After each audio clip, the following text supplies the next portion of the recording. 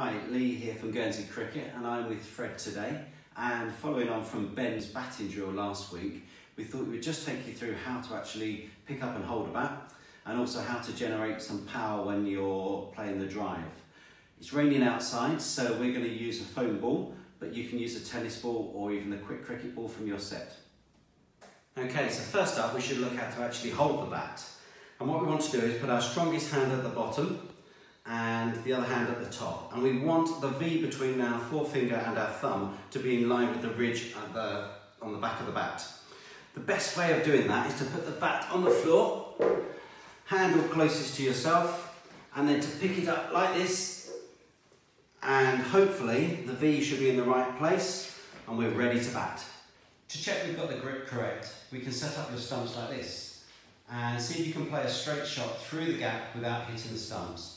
If you can do this, you're doing well. Okay, so now actually on to playing the drive. And you might find it easier to raise the ball slightly up by placing it on a cone or a homemade tee such as this one. And the key to the drive is keeping your head over the top of the ball when you make contact to keep the ball going along the ground. So over to Freddie to have a go.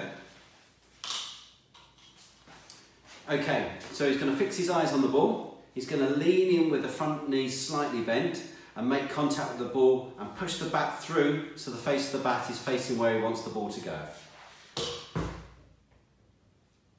Now to hone those skills with a few targets.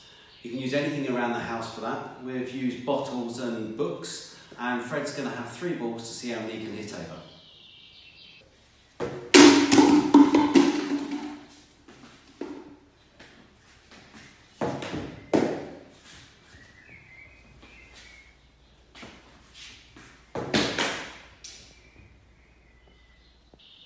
Okay, finally to add a little bit of power to the shot, and we're going to do that by taking a step towards the ball and creating a little bit of momentum.